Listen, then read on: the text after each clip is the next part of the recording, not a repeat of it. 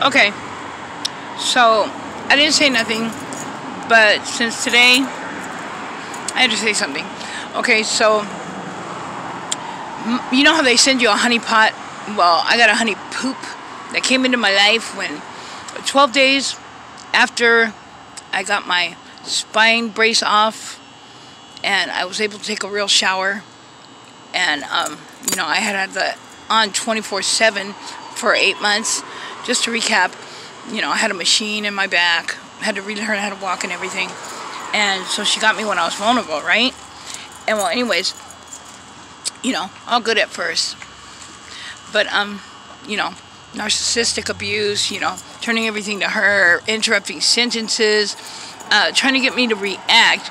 You know, she comes back from court. Well, no. She goes to court. They keep her 2 days. Gets let out. Gets community service. And no, that's just wrong. You know, her Facebook says she works for the community. Yeah, she works for the community, all right. She's been working for the community. Well, anyways, you know, my honey pot was a honey poop. And, well, anyways, you know, I still let her come in and out of my life. And she's the only piece of shit that I've ever been with. Okay. Well, anyways. I guess she went to a rehab and to get sober and stuff. But a few weeks ago, you know, she usually calls me Rucka Ali and yells in the back. Because, you know, I live in the apartment upstairs, but it's towards the back. You know, but I told you, you know, with the freaking linked up to my brain and crap, you know, I've been trying to block it by just thinking Ali and seeing it in my head. And you can hear my perps saying, oh, Ali again, and, you know, reacting and stuff like that. Okay, so I'm not sure if she's getting out on weekends or if she's out. But she went out front. And I hear, Ali. She's never called me just Ali. You get me? But, yeah, all of a sudden she's saying, Ali. By the way, Rucka Ali is a parody artist. He does free speech things. He teaches. Yeah, boy genius. I love him. His parodies help me with depression. Well, anyways, but she's yelling in front. You get me? She did it again. Like, what, maybe a week or two ago. I'm not bad with time, so I'm glad these videos have a time thing on. I mean, a date thing on them. Well, anyways, you know, I'm not letting her back into my life for getting upstairs. You know, they want somebody with a door pass, especially somebody like her that does the narcissistic abuse and pushes your buttons to react. Okay, that leads back, you know, to my other handler. To recap, you know, another video and stuff at Starbucks, you know, pushing my buttons. It's all love at first, you know, throughout years and stuff, but this person isn't my girlfriend or anything, you know.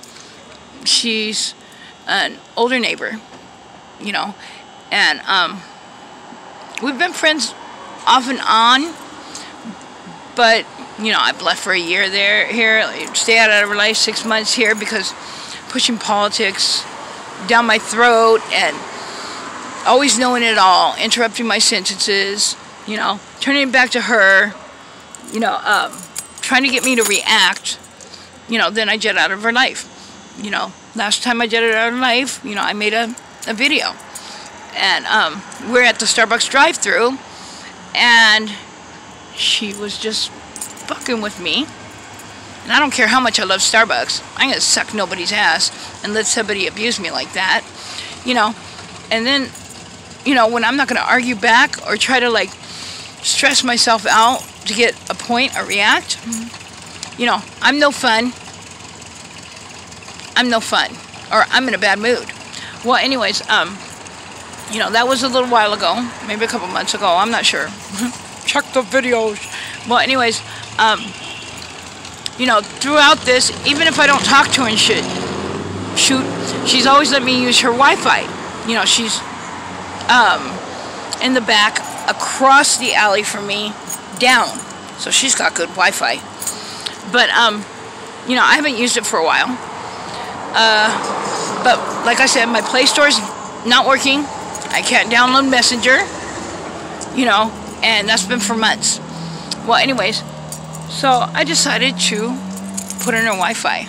Well, what do you know? I put in both of them, the passwords. I even, excuse me, ma'am, I even sat on her porch trying to get her Wi-Fi. No internet. That's some bullshit. That's bullshit. And then I said, oh, well, I tried to use your internet, and thank you anyways. You know, oh, something's wrong with it, and this and that. That's baloney, because I used a phone that wasn't mine and put it in. Went right in. And, well, anyways, yeah, I'm blocked from her Wi-Fi. But that just makes me, you know, it pushes me off more.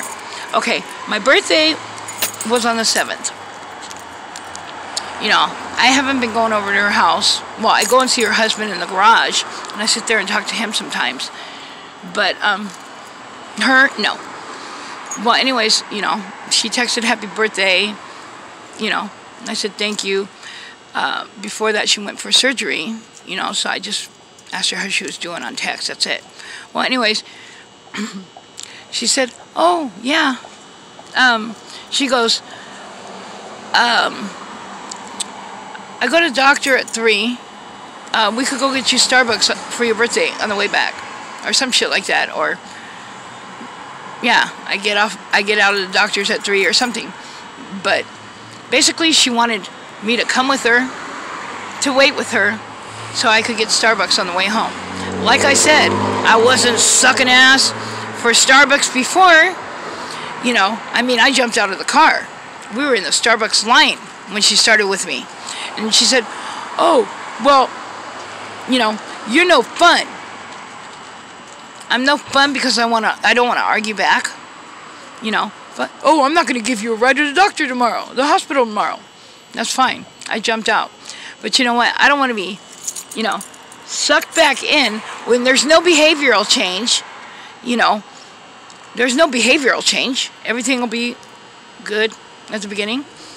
Maybe. But I don't want to be someone